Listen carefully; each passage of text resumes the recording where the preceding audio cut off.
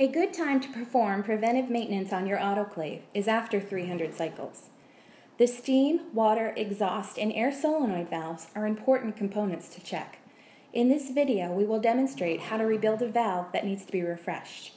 First, be sure all steam and water valves are turned off and all electrical power is disconnected. The unit needs to be empty of all steam pressure before any maintenance can be done safely. You will need the following tools to repair a solenoid valve: a crescent wrench, a Phillips head screwdriver, a small flathead screwdriver, and a solenoid valve repair kit. The white Teflon diaphragm rebuild kits should be used for the incoming steam solenoids, and the black diaphragm rebuild kits should be used for exhaust, air, and water solenoid valves. Remove the old coil by removing the nut and washer with your crescent wrench.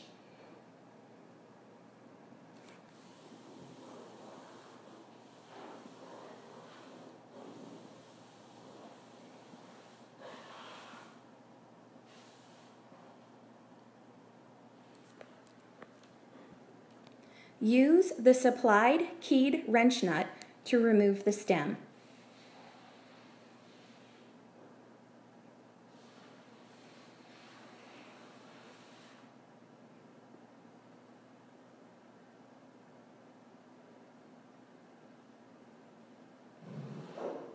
Remove the stem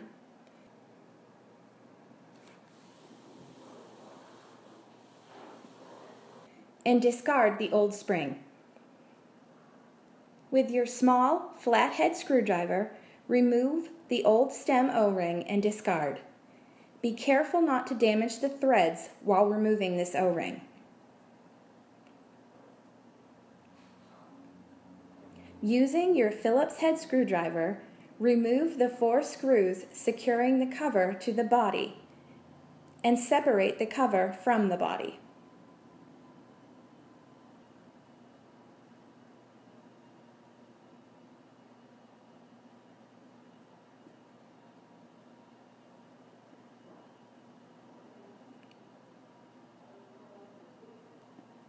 After removing the cover from the body, remove the old diaphragm assembly and discard.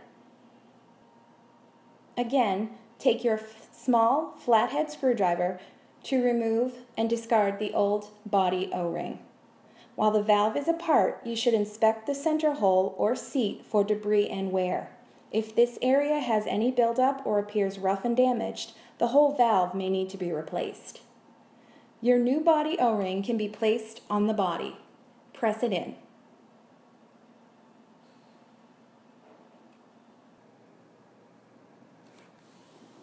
Put the new diaphragm assembly on top of the body.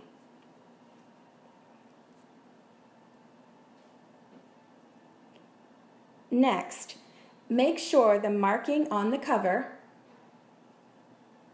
the tab on the diaphragm assembly, and the marking on the bottom of the solenoid are all facing the same direction. The tab on the repair kit should be oriented on the outside of the valve. Secure the cover to the body using the 4 Phillips head screws. Tighten the screws with a torque of 65 to 85 inch-pounds.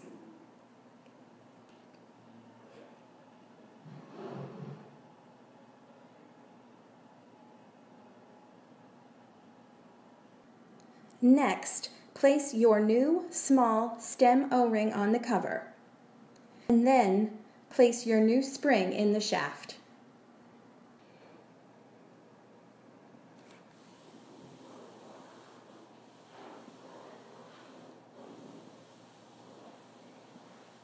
Tighten the stem back on the cover, again using the supplied keyed wrench nut and a crescent wrench. Tighten the sleeve assembly with an input torque of 130 to 150 inch-pounds. Reposition the coil assembly on the sleeve. Slide the washer over the sleeve and tighten the coil assembly nut with a torque of 43 to 53 inch-pounds. For more information and instructional videos, please visit us at constero.com.